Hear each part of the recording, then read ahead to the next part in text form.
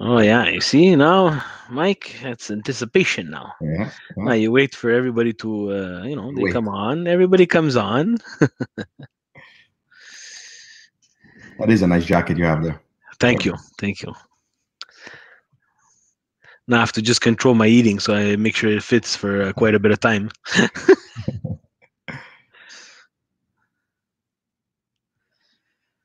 Give everybody some time to look at their phones. Oh my God, what's Milan Weekly Podcast doing on a Wednesday?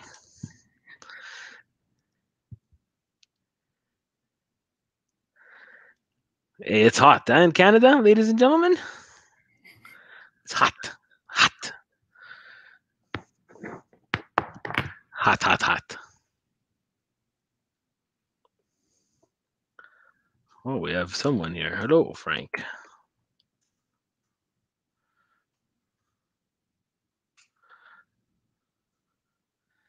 Sir. Yes, sir.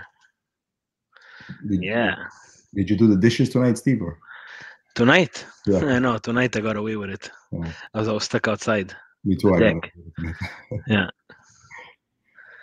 Yes, Facebook Frank. He knows I have the 120 Milan on. You know why? I'm going to explain to you why I have the 120 Milan on. Hot in Canada. Yes, Larry. Hot in Canada, my friend. Hot. 20. More than 20. Today we hit 33, 34. Mucho caliente, Larry. Yeah. Okay, we're going to get started. Cari amici sportivi, welcome to a special Milan weekly podcast where we surprise all our listeners when we go live via YouTube and via Facebook Live.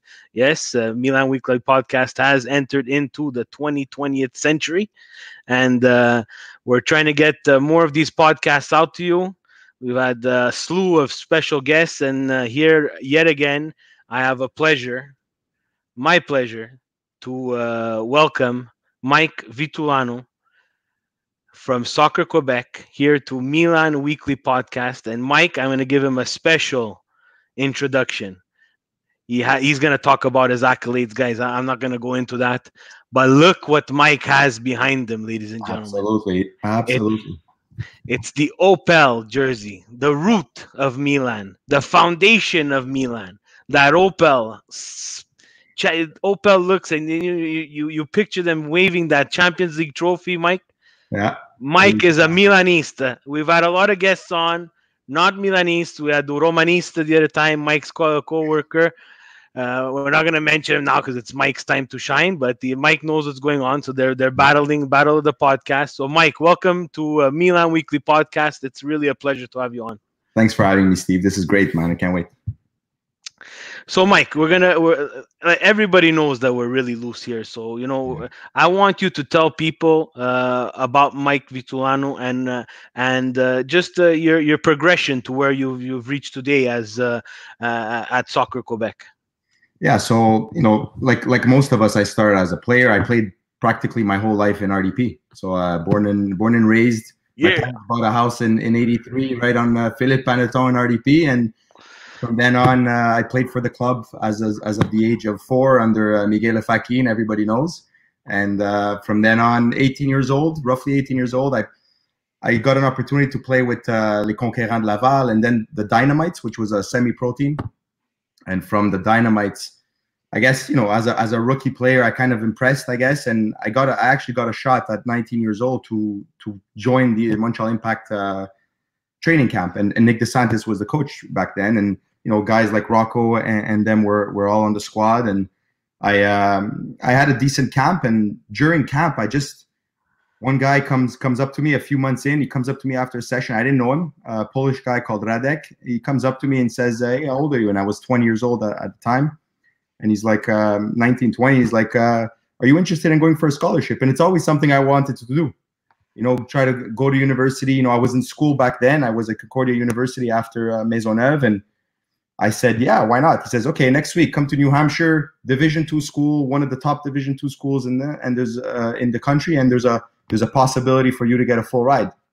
Why not? What do I have to lose? So I go home excited. I tell my parents. Obviously, my mom is like, "I don't know. I don't think so, because if you get the scholarship, you're not going." Well, I'm like, "Okay, Mom, I'm 20 years old." And Yeah. look, the rest is history in terms of the scholarship. I went in and a couple of one session in, and I was offered a full ride.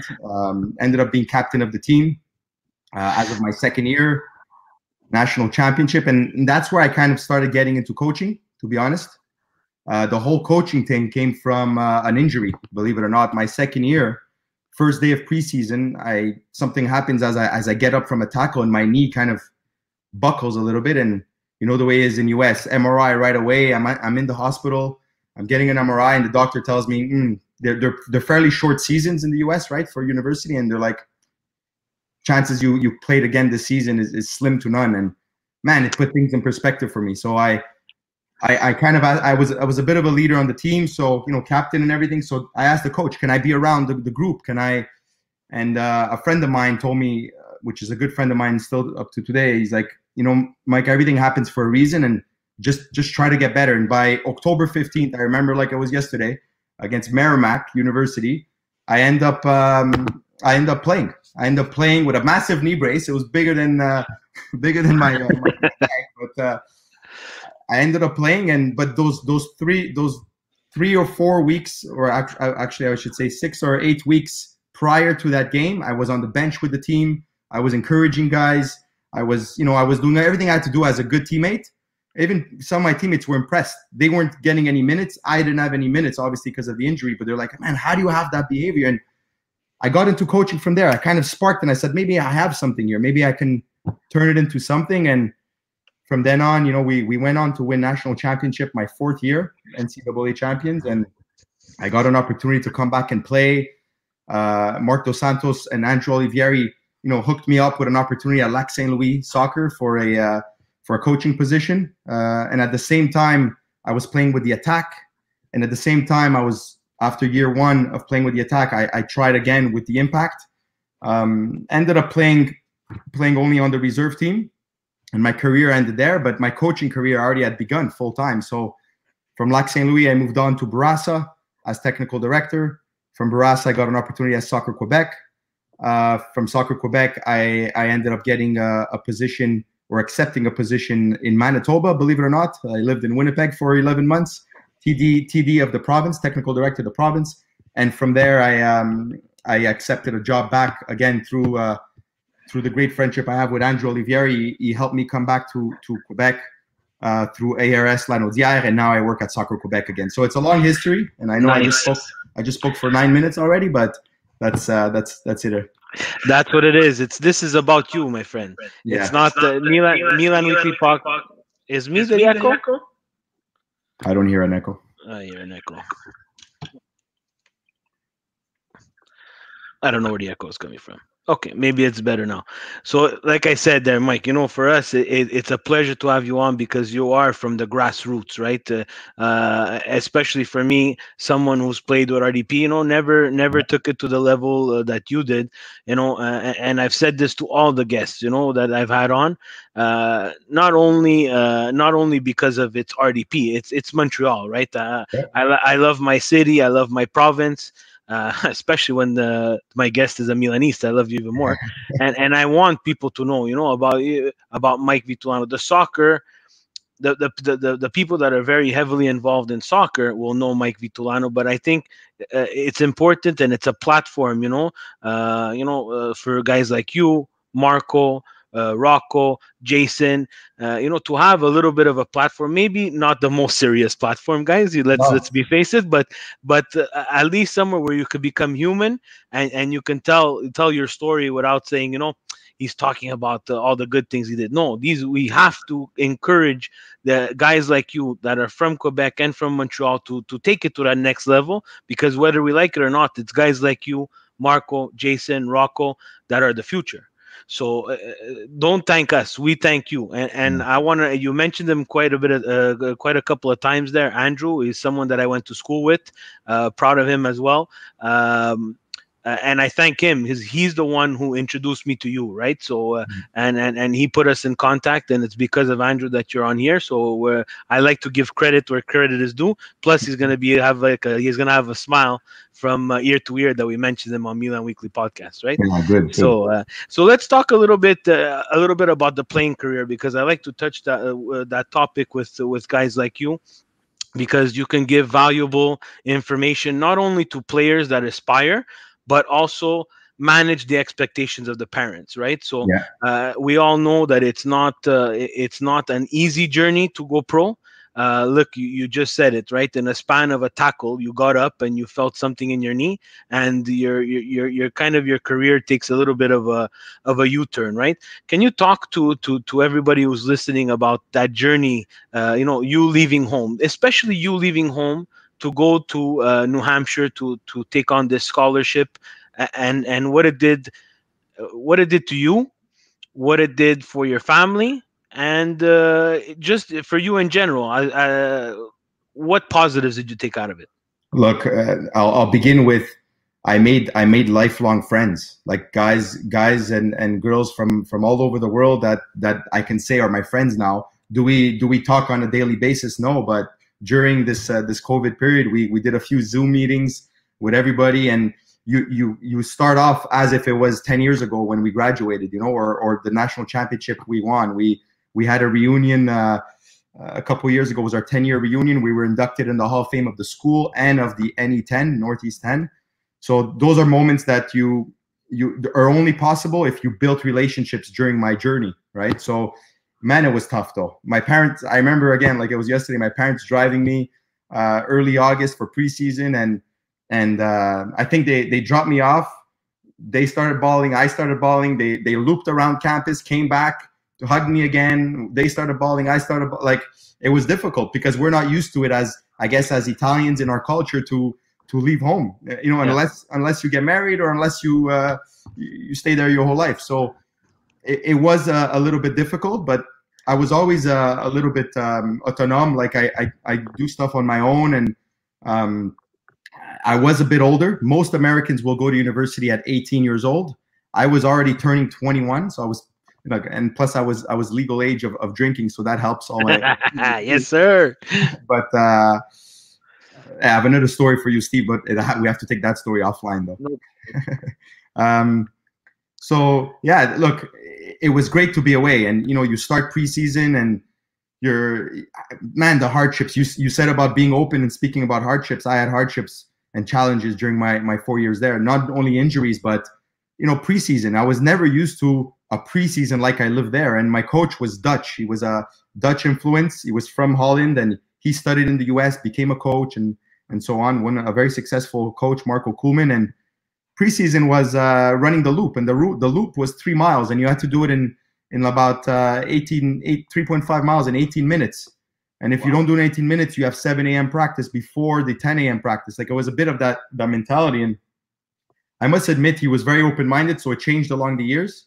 A preseason became different in year 2, and year 3, and year 4. But maybe it's because I let him know a few times that it wasn't acceptable. But Yeah. man, after that loop that we ran, first practice, I couldn't walk for 2 weeks. But when I say I couldn't walk, I could not walk. Like physically, I was stuck and I couldn't train. I was one of the worst, like in history, the worst preseason player in that school's history for sure. Yeah. But And it's funny you touch on that. Like people have to remember that you're alone, right? So there, yes, you can pick up the phone and you can call home or you can call a friend, but once that phone call hangs up, you're alone again, right? Yes, you have a roommate, but no one's gonna understand like your friends understand, or your girlfriend or your family, whatever situation you're in, they're never gonna understand that, right? And that's something that like myself too. I try to like let people understand that there is hardships. It's not all glory. It's not yeah, it's not all just because you signed that you signed that contract to have a scholarship at the school. They can, as easy as they gave it to you, is as easy as they can take it away. So not only are you in school, but you're also playing as well. So what do you tell the parents that they're trying to live their dream through their kids? They think that their kid is the next Lionel Messi, Cristiano Ronaldo, and they're trying to live their dream through their kid. Yeah, I tell them that understanding the development of a player, a soccer player, is extremely complex. Like no players develop the same way. And my example concretely is I only made a Quebec team at U17, not even looked at 13, 14, 15, 16. At U17 is the first time I made a Quebec team. And from there, I was able to, let's say, amplify my talent or my my baggage to really take it to the next level. I played my whole life with Jason. Jason was above everybody else. There was Jason and there was the rest of the crew. And it was clear it was exceptional. It was clear it was going somewhere. But unfortunately, those players are rare. Yeah. The rest of us that are good, hardworking players, that are intelligent, that need to compensate in different ways to show that they're at top level, need to attract coaches in different ways. And for me, that pressure that's put on players, young players these days, as of the age of 9, in my opinion, it's ridiculous because he's a child. He or she is a child, and they should live childhood, and they should play multiple sports. And yes, they should accumulate hours and play soccer. I agree with that. But at the end of the day, we're in an amateur system.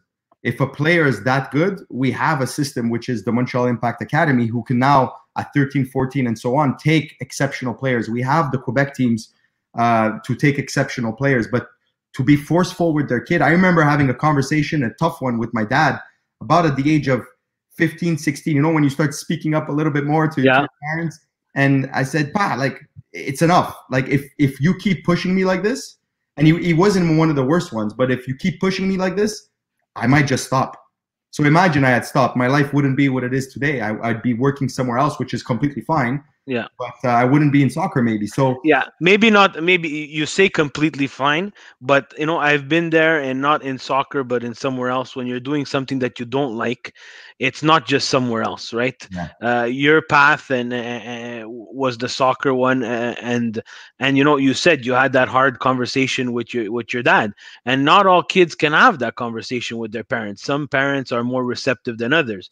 I absolutely. come from the old school, right? My parents immigrated here. My dad, he knew how to work, he knew how to come home, and every now and then would drive me to soccer. But Same. he had a different he didn't know the different paths that could have been taken, right? He looked at it as my son, which, you know what, at the time is hard, but you kind of thank them after a while. Like, maybe you don't have it to make it to that level. Maybe you should concentrate on something else. And that honesty nowadays is very hard for parents to wrap their head around, because you never want to tell your kid that. But we need to get back to that as a society, because you might be pushing your kid in a direction that he doesn't want to go, and you might be pushing your kid to make a decision that he doesn't want to make, right? So uh, I commend you for that. Like me, my dad was like, look, Steve, tu mangi troppo. You eat too much. You cannot. You don't have it. And you know what? In the end, he was kind of right. Right. The soccer programs were different back then. It Absolutely. wasn't. It wasn't as advanced, or as they are advancing today. So it was hard. You had to really stand out, and you had to really. But there was never that option for the education street, right? So that option to say, you know what, maybe you might not be able to make a pro, but maybe you can get an education out of it, and Yeah. that's one hell of a payday, right? Because we all know how much schools cost in the states, and it's not only the cost, it's that experience, like you said, being on your own, being independent, learning how to do things on your own, living life, meeting people, different cultures. You know, would you ever have met someone, a coach from Holland? Probably through your path, you would have probably met one. But you had the opportunity to meet one very young in your soccer career, and I'm pretty sure that's a mentor for you. But before we go on, I have Joe here. He wants me. If you see the question there, he's like, Steve, can you please ask Mike about our Canadian national championship that was won in 1998? How could you just leave that out, Joe? What? I tell you all the time, if you watch the show, Steve does not prepare. I don't prepare because I want it to be as genuine as possible. I thank you, Joe, for bringing it up because that's my question to Mike right now. Talk to us about your journey about the Canadian Nationals. Man, what a squad we had. And Joe Bugemi on the squad, myself, James Piro, Jason DiTullio, Steve Montagna, Jonathan LaFleur, Vito Enrico, Alfredo Musacchio, like you name them, they were on the squad. And I'm leaving some out, and I apologize if they're listening, but what a group. Like we were the type, Steve, and I think you remember, we were 2 years or 3 years younger than you, and Yeah, 2 years younger. 2 years younger, and we were the type that, like, yeah, we had a good coach, but we dictated what we wanted to do. Like when it came in Quebec within the province, and then if Jason decided to turn it on, we're like, okay, guys, let's follow, and we would just be down 4-0 and win games 5-4, and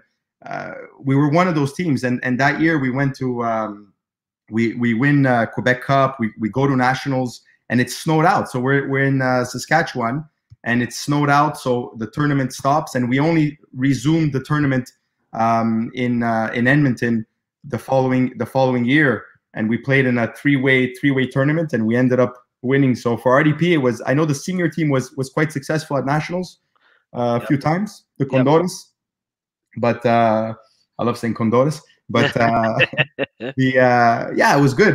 1998, right? We were young guys, young U15, and what an experience. But the group of guys, it's like Jonathan LaFleur was at my house not too long ago, and he has a tattoo on his leg, and these are emotions that me and Jason, if we see each other, when we see each other, we it's easy to talk about, because it's moments that will stay with you for the rest of your life. So yeah, because it's a bond, right? And that's what some people are starting to forget about soccer.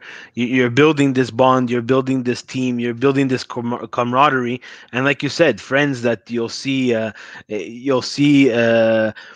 Maybe not as often because life takes us in yeah, multiple directions. But when you meet up with a Jason or a Jonathan, that conversation is easy, right?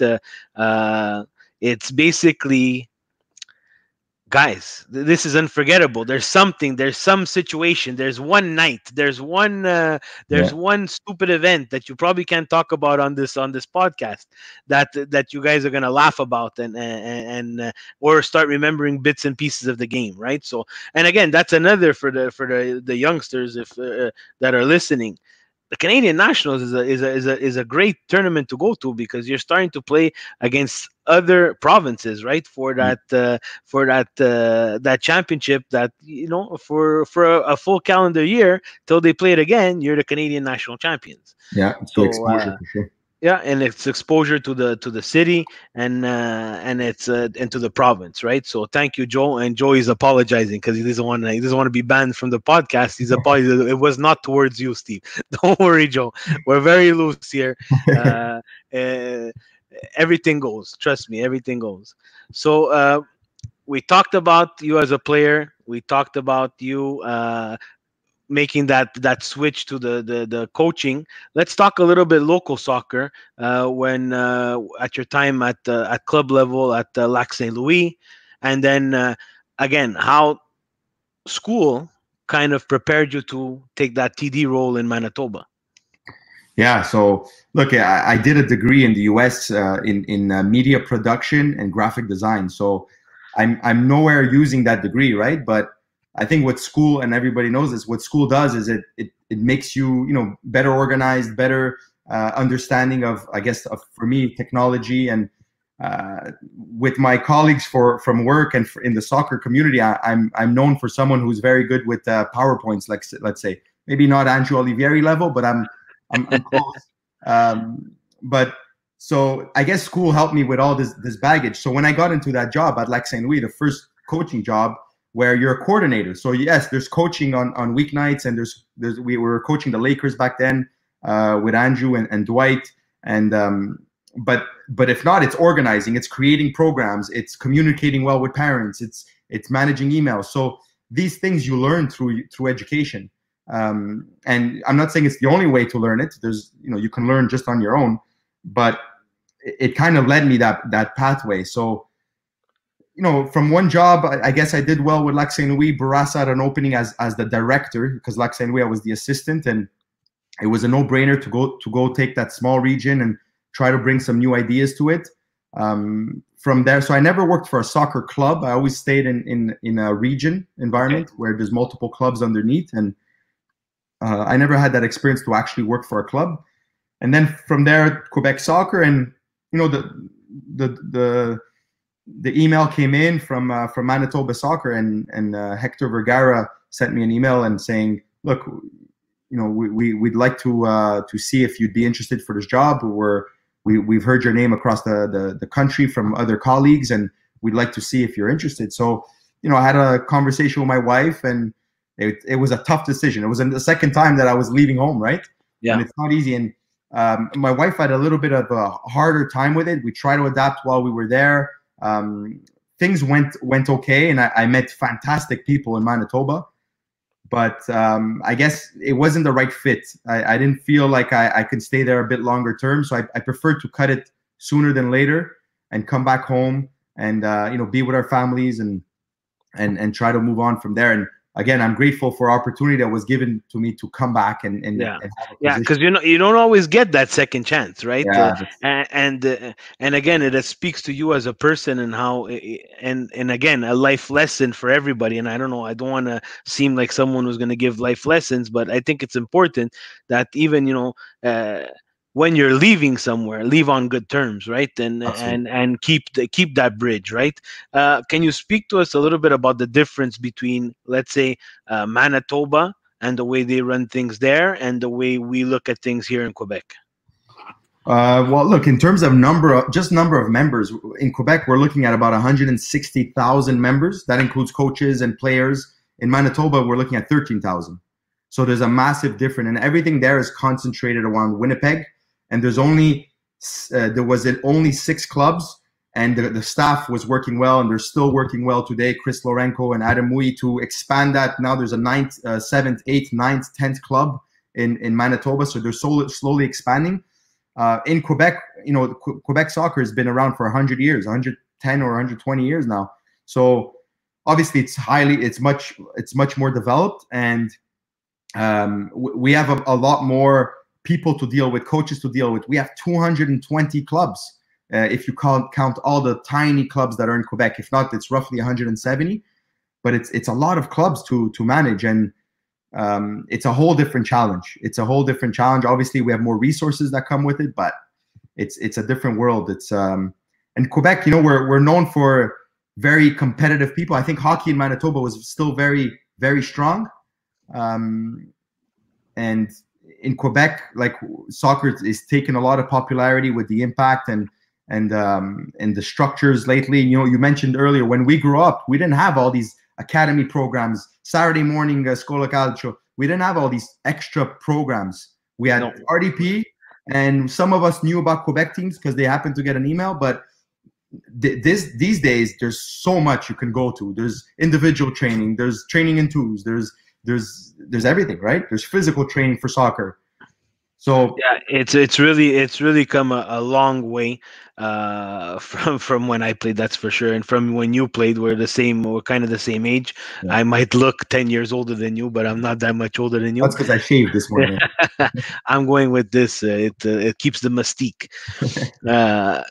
So yeah, like you said, like there's so many things that are out there, for the player. What I want to ask you now is, I want to go into the coaching atmosphere.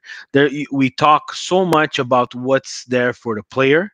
Let's dip into what options or what things are out there for aspiring coaches. And I'm not saying someone who's played a long time and he wants to switch to coaching. I'm talking about coaching in general. Someone who's like me, who's been in soccer, loves soccer, and wants to progress and maybe make an impact in soccer for his club, let's say RDP or whatever it may be, to the parent who just needs to volunteer and needs to know a little bit of soccer. There's no soccer for dummies, right? There's no book out there, right? So what does Soccer Quebec put in place for these types of these drastic scenarios? Yeah, so there's what we call community courses. Community courses are simple workshops, 1 day or 2 day or even half a day for some of them, depending on the age group that you want to coach. But clubs welcome parents to be on the field with their kids, but it also demands a certain commitment. And oftentimes parents aren't able to commit for every night. And so what a lot of clubs are doing now they're turning towards ex-players that have played the game, that maybe have a better understanding and that want to get into soccer. And by ex-players, it can be as old as us or even older, but even young lads or ladies like that want to, at the age of 19, 20, they're playing, they're in school, they want a little part-time gig, coaching kids. There's those more and more. There's those opportunities now. There's different level clubs in the province. So some are able to maybe pay an honorarium for your participation as a coach for the year. Some don't. But there's definitely opportunity. And I say it in every workshop that I do, every course that I give, whether it's the C license or even the higher level, the B license. But mostly for those community workshop, when I used to do it more. I do it much less now. I used to thank the people in the course because they're giving time on the weekend to come to a 2-day course, 8 hours, to listen to me, to exchange with other coaches, to learn. But it's not something they want to do for a living, right? We have a different pathway for those coaches that want to reach high levels. So I thank them. I thank them because they give countless amount of hours. I think about my brother who coaches his son at a local club, and it's a lot of time. It's a lot of time, and he enjoys it. He enjoys being on the field, and he's calling me for tips, and he's constantly trying to make himself better. But I can see in his lifestyle that he's putting a lot of time, and we have to appreciate that. And that goes for thousands of others in the province. So I think our system has to be grateful for it. Like if you compare to Europe, that's not the reality they have there. They're able, through the pro club, they're able to hire high level coaches for the grassroots, for the young kids. For us, it's a different reality. So we need to be, oftentimes I hear clubs saying, oh, we don't want to talk to parents, and we're slowly changing that mentality. We need to talk to parents. We need to get them involved in the process. We need to educate them more about what soccer is about and how we develop young kids and what's the best practices around the world to develop them. Yeah, no, for sure. Well said. And you touched on something. It has to start from the club level, right? The club level, club, regional, and going upwards, to look at these parents and say, you know what? Maybe we should be giving something back, right? We should be looking at something to attract some more high level coaches back into the club. Yeah. And that, of course, it's all budget and monetary stuff and boring bullshit that I don't want to get into. But for me, what the important point is that the club needs to recognize certain parents. Like the way there's a path for a player to make it to that Impact Academy. I think the Impact Academy need to set something up where they should have a path for an aspiring coach. They should have a path for an aspiring coach to make it to that academy. Because there's not enough out there. Then there's not enough of these guys who want to give that commitment that you said, because at a certain point it becomes too much. It becomes too much to juggle that 40-hour, 50-hour job, then give you the rest of your time to the club, where sometimes that club will not reciprocate that respect or that time that you're giving them, right? So let's just be honest.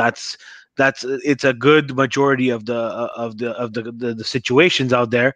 And I think if the Impact tries to create some kind of model like that, where they can start picking even coaches instead of just players, just to give people a chance. Jason, ex-player, that's fine. There's a natural and an organic path for him, right? Yeah. But what about that guy who did not play for the Impact? How does he get noticed? Yeah, so the thing with the Montreal Impact is they're limited in resources, but in amount of teams and opportunities, right? So they have, academy teams. We're looking at, 4 or 5 teams from U13 to U19, and then they have the pre-academy for coaches. I think they do a good job with recruiting coaches, but there's more coaches out there than just those few opportunities. There's more opportunities than that. I'd like to, and we've had these conversations already with Philippe Lafroy and the staff. I'd like to create opportunities where we create a bit of a stage, a stage for aspiring coaches to go follow Jason or the U19s with Philippe Lafroy, Jason with the 17s, and maybe for a few sessions or even a few weeks, just to see how he works and how it is, and you learn from that knowledge. The same way, some of us do stages, go to Europe for a week or 10 days and sit with a club and kind of learn, take notes, and it's the same idea. But we have a pro club in our backyard, so these are relationships that we've started to work on. Quebec Soccer with the Impact, but the issue is always time and resources. That's the issue, because we're all caught in our day to day, and we're trying to plan so many things, and like you just mentioned before, worrying about all the parents and the grassroots coaches, that's already one massive dossier. Now we're looking at the C license coaches and the next level coaches, and I say it all the time. There's a bit of a missing of an opportunity. Yeah, the coaches that have done well, that have gone really far in coaching. Andrew Olivieri, who's with the national team now, did the women's program, now is the men's program. Mark Dos Santos, Phil Dos Santos, they've, in all three cases, they've taken risks. They went and worked for an organization that's outside of this province, and there's many more that I'm leaving out. But Andrea Di Pietrantonio, which you mentioned, they coach. Yeah, they took risks to go work in San Francisco, and that there's not so many opportunities. So I think with the CPL, if Montreal ever gets a franchise CPL or two, yes, now we're flying. Because that's my next question. Why does Montreal not have a team there? Oh, Montreal, I'm not sure, but why does Quebec, the province, Quebec? Sorry, it's Quebec. I got excited there. Yeah. I know. Look, I know Quebec City. There's rumors out there, and they're public, so I don't mind sharing. But there's rumors out there that Quebec City might have a team in the near future. I don't know what near future is exactly, but hopefully within 2 years, because the same way there's a gap for players, there's a gap for coaches. And it's like during this COVID period, this pandemic period, a lot of us watched webinars from all over the world, Belgium FA, English FA. We even had a chat with the Napoli second coach, Gianpaolo Saurini. Wow. A few of us, and we, you hear them speak about their model of play and the way they work, and even the Belgium TD, and you look and you say, man, we're not far, but we don't have the opportunity to kind of put it in practice. We don't have maybe the experience yet, because we never coached a pro team, because we only have one. Yeah, there's only one big seat in the province, right? Exactly. And you know what? We've touched upon that on all the podcasts with all the guests that we had. That's what people have to understand. There's one big seat in the province, and that's the one that pays. The rest of the coaches out there, you guys have to, you have to be creative in what you do and how you share that knowledge.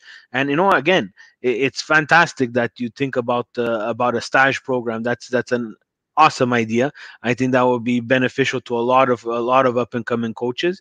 And we have to remember that there's someone who's going to have to coach these players. There could be a lot of exceptional players, but there's someone somewhere who has to take that responsibility to guide these young kids, women or men, in that right direction, right? So amazing. So what is if you could talk a little bit, and this is going to be a little bit of a selfish question, the licenses. So license C, license B, and whatever license there is after that.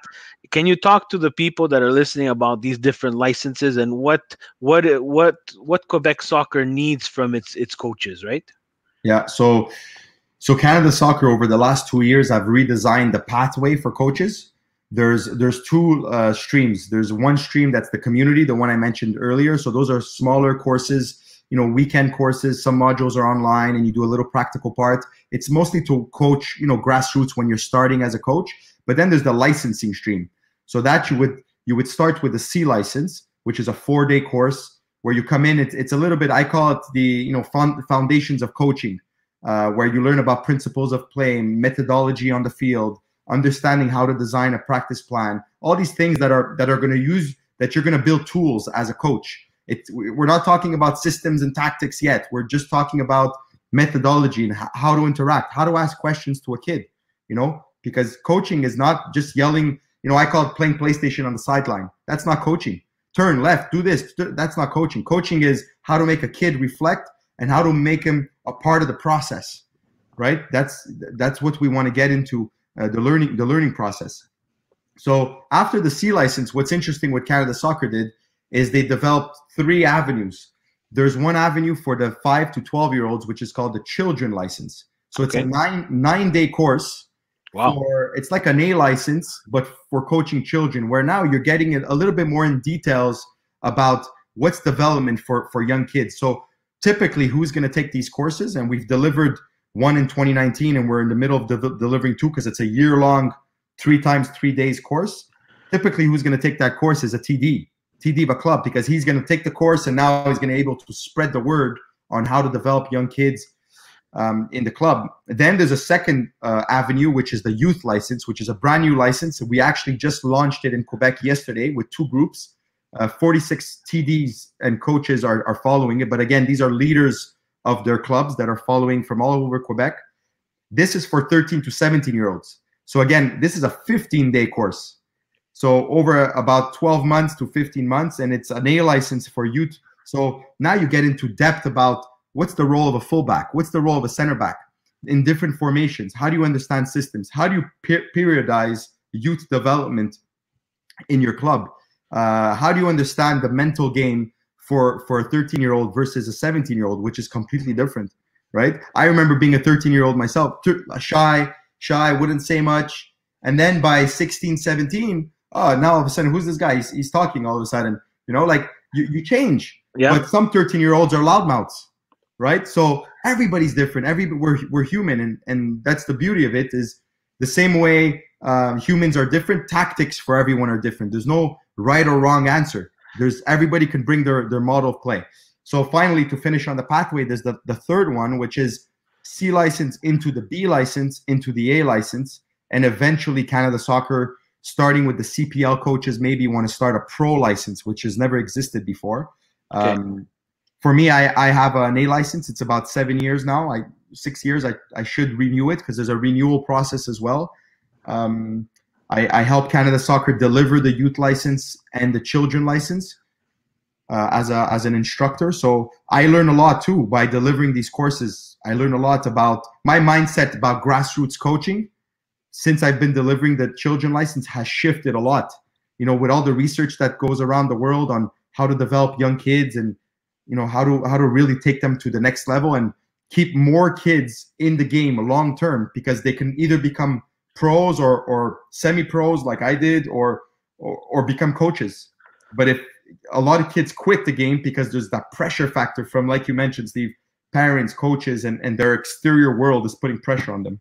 Yeah, no, for sure. And, we talk about this different. Can you lose a license? Let's say you have a C license. Can you lose it? Does it expire? Well, Canada Soccer asks that you renew it every 5 years, or you at least take another course in the next in the 5 years, and make up for that. Difference. You have to continuously develop yourself with the thing. No, that's smart. That's smart. What we do in Quebec is every year because we have our own licenses too for Quebec. We have what we call it used to be called the DEP. Now it's called ESP, Éducateur de Soccer Provincial.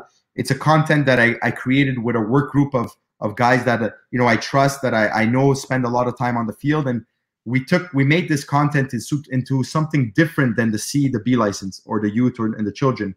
We made it specific to Quebec, because in Quebec we have sport études, which is completely different than everywhere else in the country. We speak about match managing, which we don't really speak about in the C license or the B license.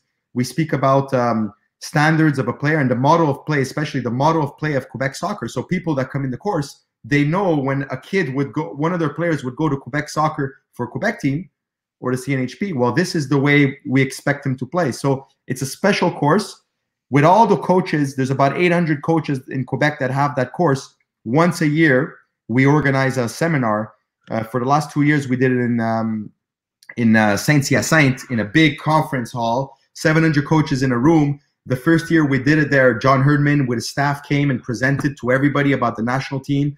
And the second year now, we had the French, what's his name? I forget his name now.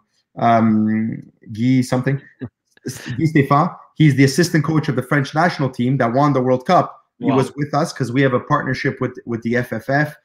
Wilfred Nancy was presenting. AJ Woodburn from the University of Laval. Like I did different subject. It was a little bit like a choose the workshop you want to go to throughout the day, and you go wherever you want, but you have to sign up for it first. So that's a way to renew your license and to renew your permit and refresh on. And now there's some coaches, Steve, that show up and it's like, okay, another one of these days, let me just show up because I have to. And then there's the ones that just love it and they're there, they're learning and they're ready to absorb. Yeah, and I give you an example with Yohan Damet. Yohan Damet used to be with the Montreal Impact Academy, maybe a little stint with the pro team at some point, but he's now coaching, assistant coach in Cincinnati, FC Cincinnati in the MLS. And he came for last year's stage and he texted me and says, can I pass by? I said, come in. And you're talking about an MLS coach who came in, watched a presentation about player development and about psychology of the player. It was a ski coach who I invited to present. He loved it. So it's all the mindset that you come in to learn. Yeah. If you come in with a mindset that you know everything and that you don't want to listen to anybody, like you have to have an open mindset. And myself as an instructor, and I tell all the instructors that work with and for me, I tell them that we have to be the first people that have to have an open mindset. Right? That's super important. This dumb phone. What's going on over here? Better, no? Hello? Yeah, I hear you. We're good. Technical difficulties. I pressed the button on this stupid thing. So to get back to that there, and again, this is why I stressed at the beginning of, and you see, look, 45 minutes just passed just like that. We didn't even touch. We're gonna touch something special for you, and we didn't touch anything Serie A. So imagine, guys like Mike give their time, and they come in and they bring in a fresh, new look at things. Their box. They look at. They're not looking in the box anymore. These guys are looking outside the box. And this is what we need because the game is changing. The demographics of the game is changing. Speed and athleticism is one thing. Tactical is another thing. Mentality is a huge factor in the game now, which, back when we played, we got on the field, we played the game, we wanted to win. There was not too much other things that were distracting us. Now there's distractions, right? There's social media, there's the Instagram, there's the Twitter, there's the YouTube Live, Facebook Live, highlights, flips, and this and that.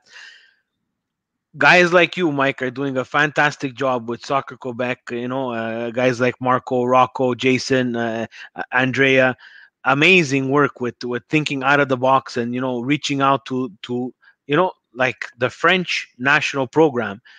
I don't want to disrespect Canada, but we need to learn from federations like that. We need to plug at countries that are higher up than us and see what they're doing. It might be beneficial to us in some way, but maybe it opens up, a young guy like you, it gives you another opportunity to see a different side of the game. And like you said, as instructors, which is great, is that you guys are receptive to what you're getting from the people that are attending these seminars, right? Maybe someone's going to come to you one day and he's going to have a fantastic idea and you're going to use it the next year. This is important, and as Soccer Quebec and yourself and Canada continue to engage with everybody, that's how it's going to bring people closer to the game. And now with their new licensing program and what the regions and the clubs have to do at their level to get better, it's all positive right now, right? We're going to continue on talking past this, but I want to leave local soccer now, and I want to talk about something that you failed to mention, and it's not the national win that you guys had in 1998, but it's your time in the women's program, because I want to make sure that people understand the women's game is growing very, very much so. and you were a big part of that, and you were a part of that World Cup team with Andrew Olivieri, correct? Well, that was the U17 boys. That was just U17. the boys. Yeah, Okay, the last boys. last You October. did not. I thought you were assistant coach with the women's team. No, No, no. no. Okay, my mistake. No, the U17 boys. Yeah. How is Soccer Quebec dealing with the women's program and that growth? Because we don't have enough people for the men. What are we doing for the women? Yeah, so it's a good question. So um, Canada Soccer has developed through John Herdman many years ago, has developed a whole structure and system across all the provinces, and there's regional excellence centers in a lot of the provinces. Quebec has one. So on a daily basis, there's young girls between the age of 15 and 17, 18 that come and train at Bois de Boulogne on a daily basis, 150 sessions a year. And there's plans to update that program and how it works. So look, we've had a lot of, in my opinion, for Quebec-born girls, we've had a lot of success in terms of placing girls on the national team at the youth level, where there's a little bit of a gap is in those ages of 19 to 23. There's not so many that end up on the first teams on the first national team of the women. There's Gabrielle Carl that does. There's José Bélanger at some point got through. There's more that I might be missing, but at the youth level, we often place 6-7 girls on a U17 national team, or sometimes maybe a bit less on the U20. But there's a gap. So the gap is maybe related to environments possible for these girls to play in. Like at the end of the day, you can train all you want, but you need to compete. At those ages, competition is huge. Like you need to develop that winning attitude, that winning mentality for players at 17 to 20, where it's like it's beyond, like, development is still important in their pathway, but now you're really pushing to compete and create winners. And I feel that on the women's side, we're missing that a little bit. On the boys' side, we have the Montreal Impact Academy at U19. They had a reserve team. They no longer have a reserve team. I mean, everybody knows it's a touchy subject, but I'll say it. Everybody knows that having a reserve team for the Montreal Impact is huge. Yep. It's necessary. Now, we hope that one day it comes back. CPL is going to be huge. Is there a CPL women that's going to start in the future? Once this starts happening, I think girls are going to get that opportunity. Like right now, girls at 17, 18 have the opportunity to play in the PLSQ female version of it. A semi-pro championship. It doesn't last very long, and it's a good competition. There's good coaches, but is it enough? Is it enough with short season for girls to really make that push? But for girls, they have that avenue as well, right? So the NCAA is huge in girls soccer, right? So and that's a bit of a tough part, right? Because the girl has to make a decision whether she wants to leave home to go continue her soccer career. So what do you say for Soccer Quebec? What's that next step for women's soccer? Is it really we need our own league in Canada for women's soccer for it to continue to grow, or is it okay that we have our elite talent go to the States and continue to play in the NCAA? And again, that competition is very competitive, and you're playing like a tough match every match. What's the dilemma there? What does Soccer Quebec or Soccer Canada think about that? I look, if I had to choose, I think from a snap of a fingers, I'd say a CPL women's league, but it took so many years to create a men's league. Like, we're one of the nations, one of the only FIFA nations who until just now didn't have a pro league, right? So for men, so it might take time to, and I know there's work groups. Canada Soccer is working hard with certain people to get that women's side going, and starting with women's events. League One Ontario exists. It's for females. It's a semi-pro. PLSQ exists. So we feel like there are pools of players. I mean, going to the US for an education and playing NCAA is great competition. Like, I lived it. Besides for playing pro, like, it is a pro environment. Like, you train every day. You just have to manage school at the same time. A pro player will go home and play PlayStation or run his business or do other things, whereas a university player has to go home and study because he has an exam and an essay to write, and then he's got to go back to training. later in the day, and so on. And but the season in the US is so short. That's one of the knocks on it, is that Okay. you're playing 20 some games, great. It's fierce competition, great, but you're playing from September to late October. Depending the division will play a little longer. So imagine players can be in an environment, women can be in an environment where they're playing, close to a year long, or at least 6 months long in a season, and they're managing school. I don't know. I don't have the right Yeah. answer to this. There's no right answer. Again, Yeah, it's not to put you on the spot. It's just to pick your brain on yeah, what we can do, right? Because you see the different leagues in Europe, right? Popping up, the Serie A Women's League. There's the Ligue 1 Women's League, and there's the English Premier League Women's League. So it's important, and again, that's another avenue for these girls to take, right? But again, a huge step for them to move across the ocean to go play soccer professionally there. And of course, that's a dream, but it's a big decision, right? So yeah, amazing with women's soccer, and I'm a big advocate of that. Forza Milan, le ragazze, the diavoline, they yeah. have to they have to bring back some glory too in this club, right? So Yeah. uh, let's go to that. Just before we go to the fun stuff, I want to know about your time with the Canadian national team, coaching that U17 team. Yeah. So, well, look, my first international experience as a coach was actually with the futsal national team in Yes, I 2016. apologize. I wanted to touch futsal too. Okay, well, sorry if I brought it up, but in 2016 we went to CONCACAF qualification, Wow. and that was the first time that I coached as an assistant coach, but I coached in an international match, and it was an eye opener. Like futsal is a different sport. Obviously, it's completely different. Um, but it was great to see the organization, how everything is set for these high level teams, international teams to compete. So that was a great experience. And then you know coming back to Quebec, and Andrew Olivieri again gave me the opportunity to be his assistant coach with Jason Vitulano with the U20s. We did a qualifications for CONCACAF for the U20s in October or November 2018.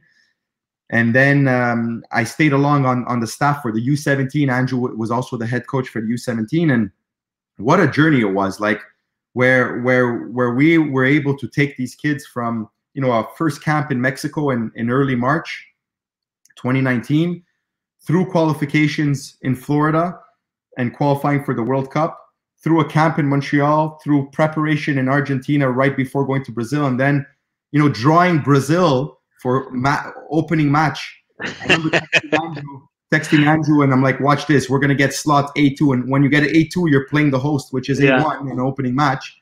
And then we're like, oh man, we fell on A2.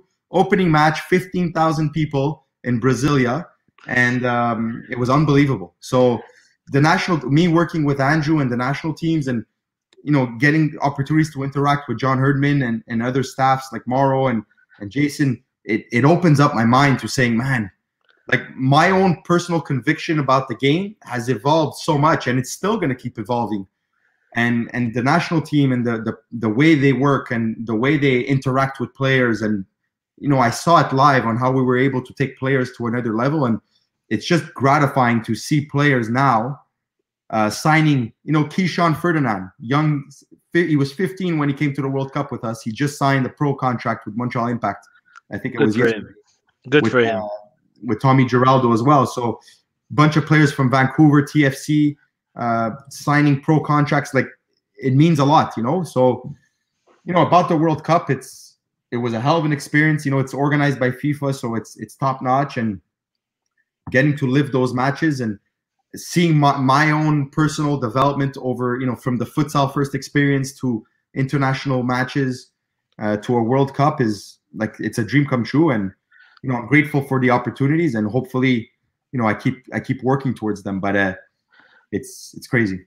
Amazing, man. Amazing that you guys, you got that experience, and your guys, your local guys here from Quebec, who can continue to to pass on that knowledge to the other coaches that are coming up, and that's on your pedigree, and that's on your resume for life, right? So and it must be an amazing feeling as a young coach to see these players develop and sign pro contracts, and as time will go, it'll be outside of MLS, or maybe the journey will take them from MLS somewhere else. Whatever that journey will be, you had an impact on this kid's life, and I bet that if someone interviews him, yeah, maybe it's going to be Milan Weekly Podcast. You never know. He's going to mention, Mike Vitulano was a huge Mike Vitulano, Andrew Olivier, Jason DeTulli were a huge part of my development, right? And that's the ultimate prize for a coach, man. And I Amazing like stuff. to, Steve. I like to believe that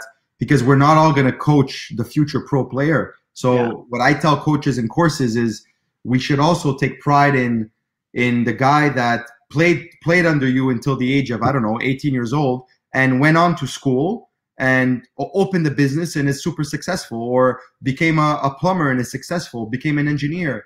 Like, it doesn't matter what it is. Hopefully we in sport had an impact on their lives. And I think for me, that's valuable. And when someone is successful banker these days, and I'm still proud to have coached them, of course. Because like, hopefully there's values that we were able to transmit, because it's not true we're going to develop all future pro players. It's no, talking about less than 1%, Exactly. Less than 1%, ladies and gentlemen. It's the second time on this show. I hope, parents, you're listening. It's less than 1%.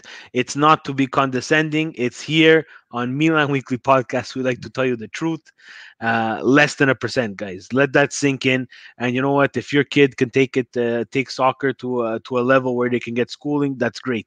If your kid could take soccer to where he has respect for his parents and his grandparents and everybody around for him, that's amazing. And be a better person, because in the end, and soccer made me a better person, right? I was able to interact with so many people that I still see today, and of course they give me the same it's always the same line. Steve, you're putting on some weight there, huh? And that's normal, right? But it's a laugh, and we go back and we reminisce, like you said, not at your level, but we reminisce about smaller games, but still, again, a bond is formed there. And these kids nowadays, unfortunately, with electronics, it seems like we're losing that bond, right? So they have to remember that the organized sports is what's going to bring it back, right? So that's amazing. We're an hour in, ladies and gentlemen. I hope that you're enjoying this, because I can't believe, again, an hour passes so fast. We're gonna talk. We're gonna talk some serious stuff now. We're gonna talk about our beloved Milan, ladies and gentlemen. Mike, tell us how you became a Milan fan. Tell Milan Weekly Podcast Nation how you loved and you bleed these red and black colors. Yeah, it's from my dad. My dad, I remember being a young kid. I don't remember so much, but those mid 90s with Maldini, Baresi, the Desai, I kind of remember that, and getting close to 10 years old there, and those were the colors. Oddly enough, my brother was an Inter fan, which I never older than me, which was odd, but I guess he was doing it out of spite, but I don't know. So yeah, from then on, and really where I got captivated is in those very late 90s and early 2000s.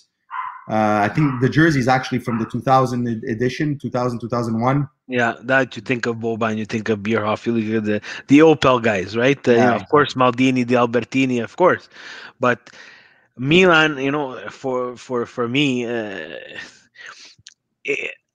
I really loved it, and especially now, like it's sad because Serie A is taking a little bit of a step back in the way they're doing things, and they're not marketing the game properly. And of course, I say this all the time. People who have listened to the podcast, they know they're missing that North American market, right? I remember when I was playing, and I'm pretty sure when you were playing, that's all we would talk about. We would talk about the Italian teams, you understand? And there was great players, guys.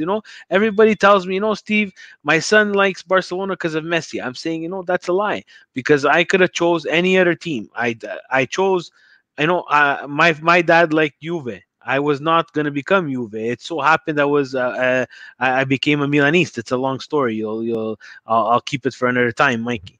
But now we hear the Messis, we hear the Ronaldos, and it's fine, and it's a fine conversation, and I get it, right? But where Serie A is losing a bit of that lackluster, So, hypothetical question: if you would be, let's say, uh, a position of power in Serie A, what does Serie A need to do so that my kids, your kids, are gonna start talking about Serie A again?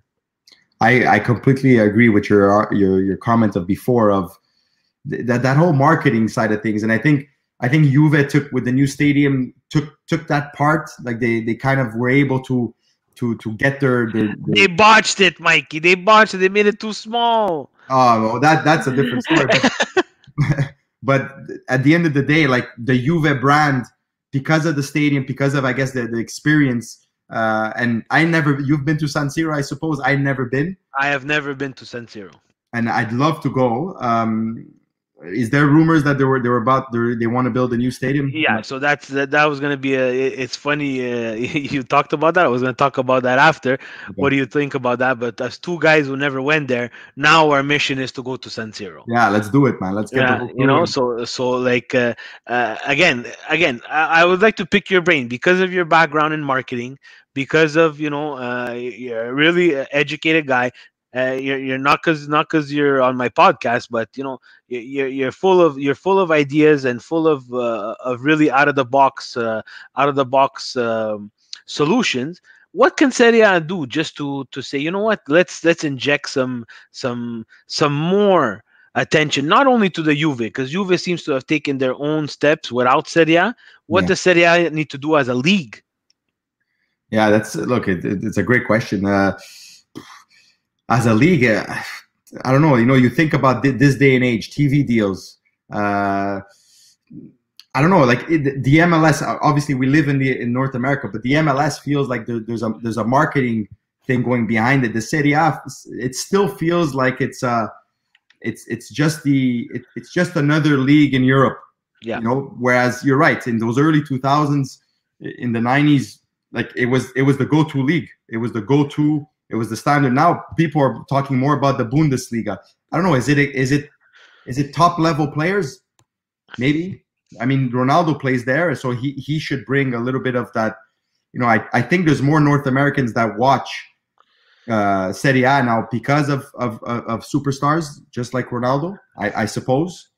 So is it attracting more players? Because the coaching is good.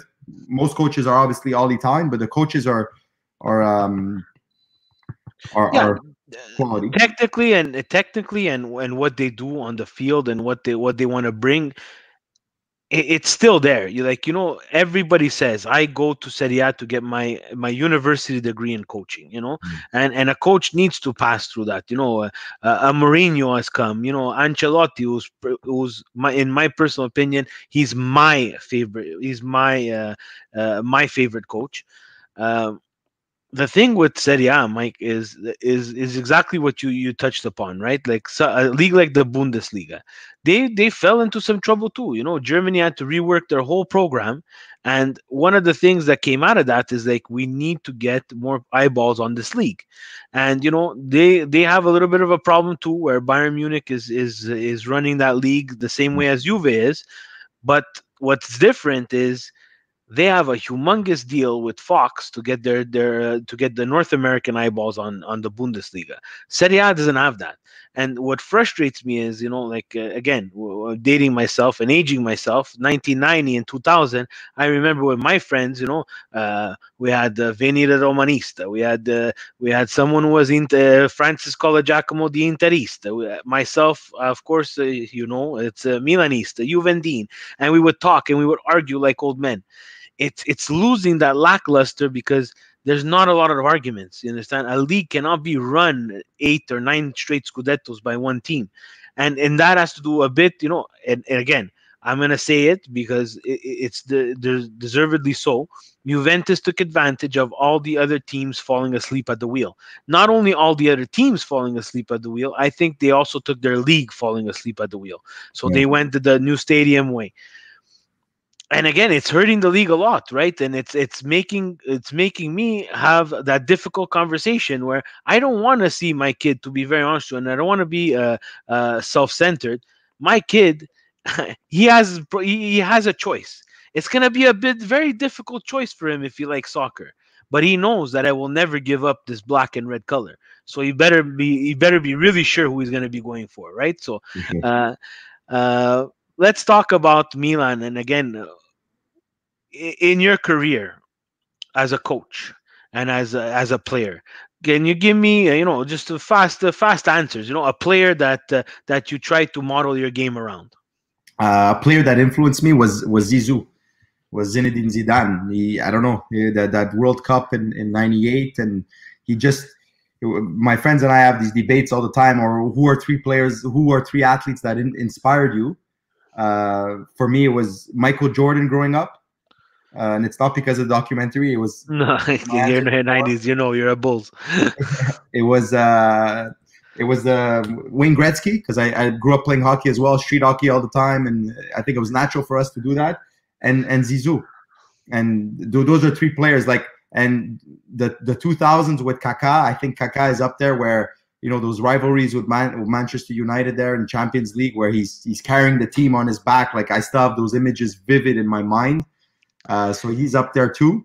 Yeah. And I know his career is had ups and downs with the national team or whatnot, but yeah. So I would say Zizou, and he's not a Milan player. He No, played, and he but doesn't. Like, if for me, my favorite player in Serie A has always been Roberto Baggio. Was I really ecstatic and happy when he donned that Milan shirt? Yes, I was, but that's the type of player, not that I try to model my game around, is I nowhere the talent of that, but I like that fantasista player. I like that Zizou, the touches, the first touch. For me, yeah, that's something that, if I do take a coaching thing, it's one of the things that you have to look at.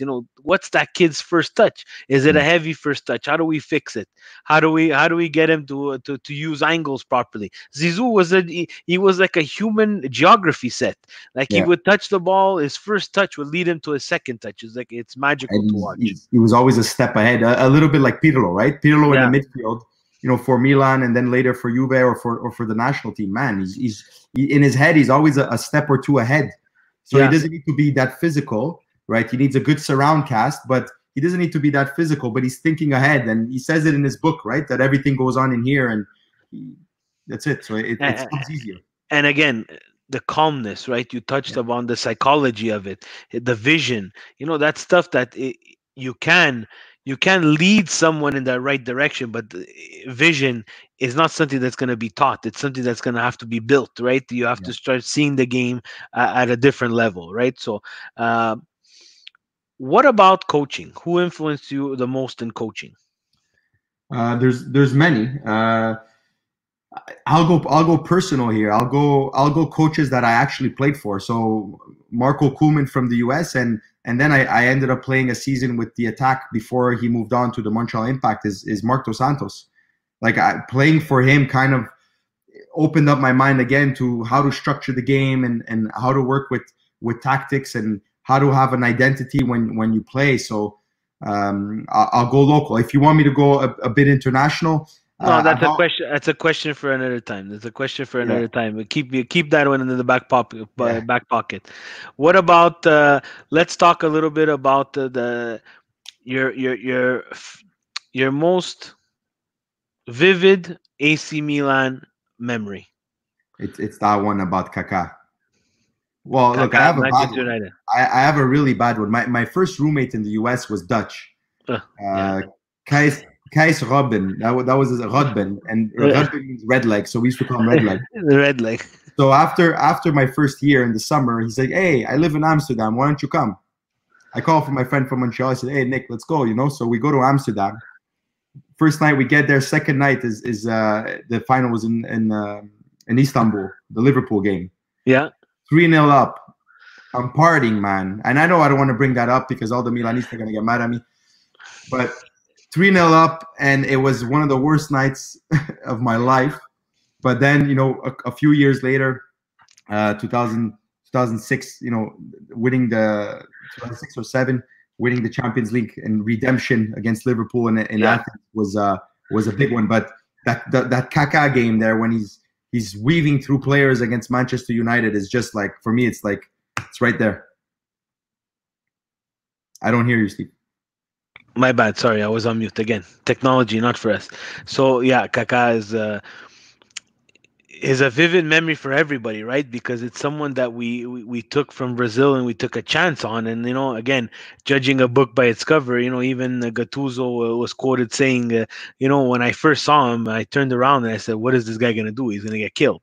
And then once he started to see him play, then things started to change, right? So important for all those young coaches out there. Don't judge a book by its cover. You never know what's lying inside that little body or that stringy body. You never know what's gonna Yeah. come out, right? So You don't uh, see it. You don't see it, but the jersey is actually signed by Nesta when he was here with Montreal, and very Gattuso. nice, very Gattuso nice. came at some point. Remember for Yeah, a coaching event. coaching seminar. Yes, Yeah, yes. I yeah. missed it. I was away on spring break and I had to miss it. I'm sure you had a uh, good time in spring break. no, I didn't. It was my family. It's over. I have no good times anymore. Two kids. Let's talk about Milan player. Your favorite Milan player of all time. um, I'll go with. I have to go with Maldini. Yeah, Yeah, Maldini. Maldini was. Yeah, look, I played in many positions. I played fullback. I played, despite my 5'9" and a bit, I played center back. My last year at university, when we won national champion, I played holding midfield. So I have a bit of that influence of a Pirlo, Maldini, but Maldini was a go to reference as a kid growing up. Like I loved it. Chris just we have a question. Chris just asked which Milan player did you want to be when you were growing up? You answered it before we got the question in. So Chris, for Mike, it's Maldini. Yeah, I had hair like him too. Like the whole bandana. Yeah, yeah, with the shoestring there. I never had that. I never had that. My dad didn't want me to grow my hair, and thank God, look at it now. Mike, let's go to. I want to pick your brain about coaching. What's your favorite formation? I personally like to play in a 4-3-3. Obviously, you need the personnel, the type of players to play in it. But just having wide, high players causing problems on fullbacks and midfielders plunging in behind. But I think a 4-3-3. Then it all depends on how you animate it and how you bring it to life. Like you can play a very boring 4-3-3, and then you can play a very exciting one. So, but I like to despite my Catenaccio or our Catenaccio culture, I like to attack. I like players bombing forward and taking risks, and obviously with intelligence. But Yeah, I always wanted to ask someone this question. I was always someone of the believer that you can start with a formation, but that doesn't necessarily mean that you have to end in that formation. Again, of course, circumstances, red cards, and so on and so forth. But the game has a life of its own, right? The game is like a chess match. Some coach on the other side, he might have outcoached you for the first 15 minutes. You're gonna have to make a change. How hard is it to make a change in the game? yeah, well, first of all, when they show the formations on the TV and they said they're playing in this and they're playing in this, oftentimes they're wrong. It's a lie. Yeah, it's not really accurate, and they're trying to piece it together. And again, it comes down to how you animate it. Like you can quickly turn a 4-3-3 into a 3-5-2 just by dropping a midfielder, and you can invert your wingers to come in. So there's a lot of different movements you can do to get those quick changes in a game. It's the thing is, you don't want to improvise in a game. What I tell coaches all the time is the last thing you want to do is saying, all season you've worked on a 4-3-3 in different ways, with different ways to animate it, and then all of a sudden in a game, out of the blue, guys, go on a 4-4-2 diamond. Like they're gonna look at you and says, wait, we never worked that. Players registered with the messages and the communication and the knowledge you give them, the tools you give them. Now they're gonna put themselves in that shape, but it doesn't mean they're gonna know exactly the roles and responsibilities. So I try to tell coaches, avoid doing that. Stick to what, especially with youth players, 13 to 17. Stop inventing. Like the worst, I hear it sometimes because I go to the fields, and the worst thing is say, les gars, today on va jouer un 3-5-2, and the kids look at a 3-5-2, like, okay, but see, we never played with three backs. That's not my phone number. Yeah. Yeah, I know. I get it at the youth level, but even like sometimes I see some clubs or some teams, like you're struggling on the defensive side. Is it something that's common in the game now where a coach will say, you know what, when you're on the attack, when you're attacking, you'll line up in this formation. But when you defend, let's drop back to this formation. Is there that mindset that's happening now where the coaches are starting to look at this like uh, again a bit of, look, let's play to our strengths when we're attacking, but when we're defending, maybe we should play to our strengths even more to create this opportunity or X or Y opportunity. 100%. That's in high level coaching. It's rare you'll find this is the way we attack and we'll defend in the same way. Like there has to be a shift, right? First of all, it's a shift in attitude in the players, right? Everybody needs to be able to attack, but transition and defend. You can't have a guy just roaming around. Well, you could if he's exceptional and you build your team around that, but that's a whole different subject. In defending, it all depends on maybe where you want to defend. So you can be a team who defends and drops down and parks the bus, like I see in the comments there, or you can be a team. You can be a team that maybe parks their block at halfway line and waits and is patient. Then you can be a team that defends by going and press high, and it all depends. And you can't press. It's very difficult to press 90 minutes high. There's moments in the game says, okay, guys, drop the line of engagement to midline, relax, and we'll have more space to attack once we win the ball. Let them come to us. You said it perfectly. And I remember using those words with ex-coaches of mine.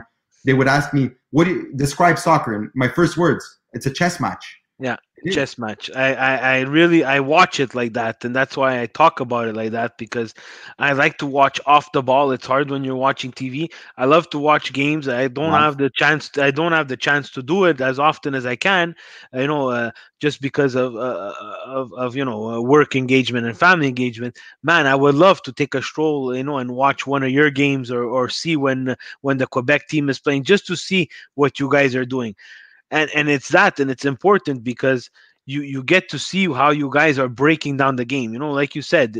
It's impossible if people are thinking that you can press for 90 minutes straight. It's just not feasible, and you're setting yourself up for failure. You have to cut the game and pick your punches, right? So let's go again back to Serie A.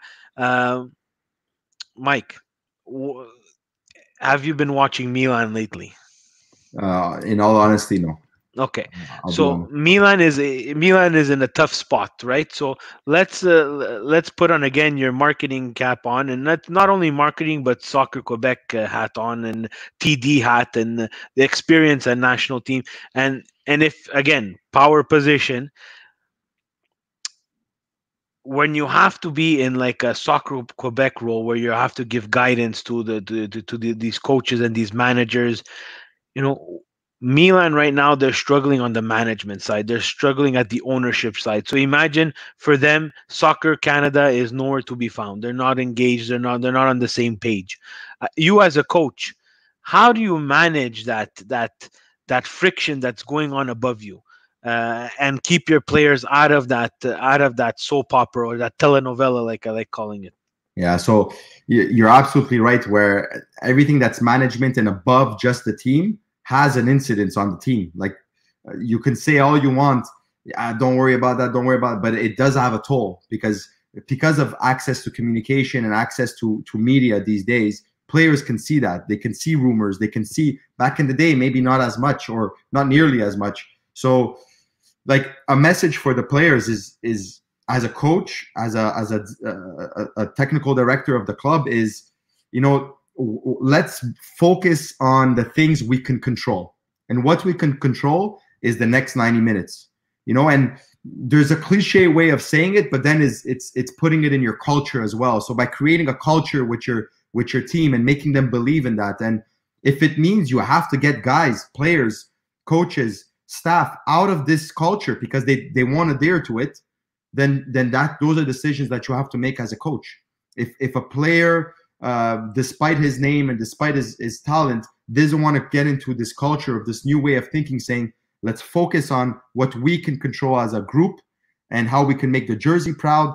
Let the owners worry about the ownership, the marketing worry about the marketing, but let's go out there and battle. Like like I said, I don't follow it so much right now, and I should probably do so more. A little bit for the reasons you mentioned. The Serie A is kind of, in my own personal esteem, has dropped a little bit. So I watch a little bit of other leagues, but from what I gather, because I read a lot about it, and is that Milan could compete. They could compete against good teams, and they've shown it the other day where they took a bit of a against Juve. They took a bit of a beating at the start, but then got things going and defended really well. So, and they're a fairly young team, so you can build upon these things. But if you don't have the right apples in the basket and there's some rotten ones, those are decisions you can control as a coach and as a technical director of the club. So Yeah, get the, rid of the the problem the problem with Milan is you said rotten apples. Right now we don't even have the bag to hold those apples in, or they're good or they're bad, and it's true, right? Because again, uh, it's a project, right? These clubs are now their businesses, right? And their branding and their look, I'm wearing a Milan 120 years. I had to go above and beyond to get this because I want to, because I need to, because I love Milan. There's not a lot of people like us left. You understand? The Milan Club Montreal. It's hard to keep a club like that alive because of the digitization of sports, right? You can watch sports on your phone while I'm going to say while you're giving a seminar. No, but if you're almost. somewhere, if you're somewhere and you really want to watch the game, you can watch it on your phone. Yeah. And before, like in your dad's time and my dad's time, if they had to watch a game, they had to go to the bar, right? And this is how those clubs. What, in your opinion, a club like Milan, what does it need to do in terms of engagement with North America? Like again, marketing hat on, right? What can be a small win for a club like Milan to touch North America? Well, when they do those summer tours, and I remember going to a few of those in the US, where you go watch a Milan Juve or Milan. I think at some point Milan Barcelona as well. Yeah, we even got to see Milan against the Impact here. That was There you go. sensational. Absolutely, Ronaldinho was in that game, and a lot of our friends played in that game, which was great. Um, Look, I think for me it starts with the league. Like if Milan has to do something, it's more of those tours. It's it's rebranding a little bit of the club. And I'm not saying change logo. That's not what I'm saying. Like Juve did, but rebranding. Who are we about? Like create an identity for the club. And the identity is, yes, it's on the field. Do you want to build with young, talented player? And I think Atalanta went a little bit in that direction where they have a lot of young, promising players on that team. But make a decision. Make a decision where you want to go. Like you're right, and I don't know much about it. I'll be honest, but the analogy of we don't have a bag to hold the apples. Well, that's a massive problem, right? It's a So huge problem. It's a huge problem, and what it causes you is to drop a lot of apples, and those apples, as much as the many times that you drop them, start to get a little bit pissed off, and it causes a negative feel for that club, that player, that young and up and coming talent needs to make a decision now. Am I going to go play at this problem club, or am I going to take my chance with the Parma, the Atalanta, the Sassuolo, the smaller, more developmental clubs? And I'm no disrespect to them. It's just, unfortunately, Serie A is built that way. yeah. Uh, that's the problem with Milan, right? So it's hurting me. It's hurting me. So I'm not gonna take much more of your time again, guys. Um, An hour and a half. yeah, It's really amazing. So this went crazy fast, and yeah. we're gonna have Mike on again for sure. We're gonna probably make him the an honorary member of Milan Club Montreal, or he's gonna come and pay the $40. And No problem. I need no chance for that. and bring your dad. Bring your Yeah, I dad will. too. I We will. want all the members. So again, Mike, thank you. Before we go, I want to just give you these five. Just really, they could be stupid. One word answer. That's all I want. Rapid fire questions. The Okay. one you have one game to win. You need to put a coach in that position to win you that one game. Who's it gonna be? Conte. Oh yeah, Tony Toupé. You're gonna put in there, huh? You have a penalty shot. You need to give it to someone. Who are you gonna give it to? Any player in the world, right? Yeah, of course. Oh, Messi. Messi. I want to know if you were a technical director of, again, we're gonna say sporting club of your choice, and you need to pick a key position where you want to upgrade. On, let's say, we're gonna pick Milan. We're gonna look at Milan now, the way they are now, young and up and coming. You need to upgrade between. You have three options. You can either upgrade at the back, one of the defensive line, in the middle, or at striker. Where are you making that upgrade? Where's the most impact you think that's gonna give? Striker. Striker. It's the most difficult job. Yeah, Oh man. more than a center back. Yeah. So Yeah. I played center back. Yeah. No, like strikers, man. Strikers are. It's tough. It's It's tough. you have to be cut from a different cloth to be one of those top Yeah, strikers, right? you're So dealing with like you're dealing with multiple defenders. You're dealing with not a lot of space. Like a center back on the ball will have space, but a striker, it's a whole different craft. nice, interesting. Last one. It's my signature question. Penne lisce or penne rigate? No, definitely rigate. Yeah! That's, Mike, thank you very much. Mike, before we go, yeah.